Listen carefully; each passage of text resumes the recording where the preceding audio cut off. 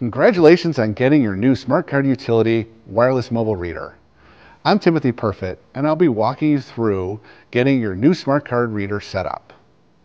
First, let's get the Smart Card Utility app installed from the App Store onto your iPhone or iPad.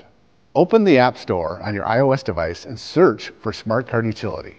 Install Smart Card Utility app and then select Open to open up the app.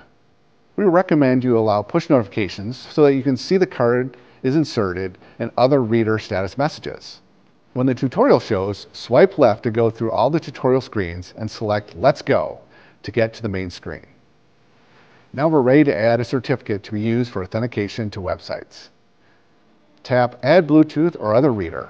If you're prompted to allow Bluetooth, select Allow. Make sure your reader's on and your card is inserted, and when your reader shows up in the list, select the reader. Once it is selected, the app will connect up to the reader and ask you for the PIN for Bluetooth pairing. The PIN is located on the back of the reader. Enter in the PIN and then tap on Pair. The reader will then read the card certificates from your smart card. If you're using government websites that require root certificates to be installed, tap the Install Root Certificate button. This will open Safari. Scroll down and then tap on the Download DoD Certificate Profile. This certificate profile is a collection of all the certificates that are required for trusting DoD websites. Follow the prompts to accept and download the profile.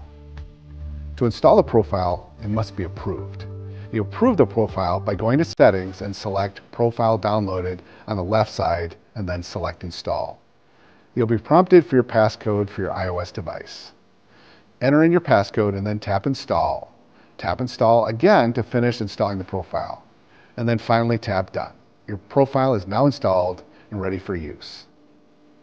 For this example, we'll just be inserting certificate 9A. So tap on Insert next to slot 9A. The certificate is now inserted into iOS and available for authentication in apps and in Safari. Your reader is now set up and ready to use. You can now use Safari to navigate to websites that require smart card authentication. To learn more about Smart Card Utility and our line of readers, please visit us at tukanews.com. Enjoy your new smart card reader.